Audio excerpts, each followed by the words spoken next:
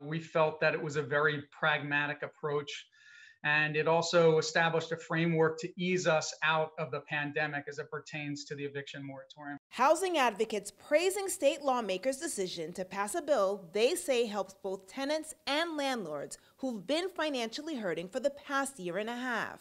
I thought Senator Stack did a phenomenal job at bringing both landlord advocates and tenant advocates together to forge a compromise.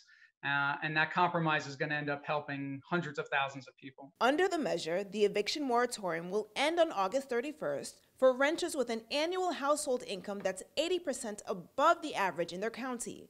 But for those making under 80% of the median, the moratorium will be extended through December 31st. The bill also puts a pause on mortgage foreclosures through November 15th. When you couple that with the conversion of the debt to civil debt, so any debt that was accrued between March of 2020 and August of 2021 gets converted to civil debt. So for the tenants, that means that all that debt cannot be the basis for an eviction. Furthermore, the bill has $750 million in both rental assistance and utility assistance. And when you couple that with the $600 million that we've already received from the federal government, that's $1.1 billion in rental assistance. The president and CEO of the Housing and Community Development Network of New Jersey also applauding lawmakers, releasing a statement saying in part, this bill protects the people most impacted by the pandemic and puts New Jersey on a path towards building a thriving post-pandemic economy so that everyone can afford to call New Jersey home. But not everyone feels that way. It's difficult to imagine how several of my clients and the other housing providers who continue to reach out to the New Civil Liberties Alliance are going to be able to make ends meet through January. They're behind on their mortgages, they're behind on their property taxes, and they have tenants who've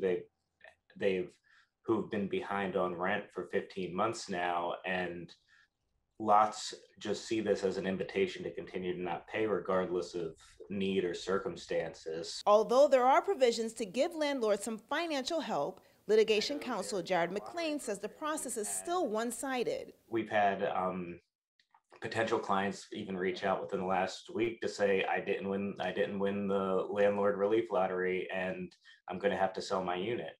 And it's heartbreaking to see, and it's also frustrating just because of the lack of means testing in any way. It's not that difficult to craft a bill that is only going to provide relief to those who can demonstrate their need and not allow any bad actors on the margins to take advantage of the law and hurt housing providers who are also struggling. It's not like they don't owe the rent, and nothing in this bill would change that. But they just won't get put out into homelessness and a pandemic for a little bit longer. And while advocates admit the bill isn't perfect, they're hoping it will bring New Jersey another step closer to finding common ground for those in need and those providing housing. The bill is now awaiting a signature from Governor Murphy. For NJ Spotlight News, I'm Melissa Rose Cooper.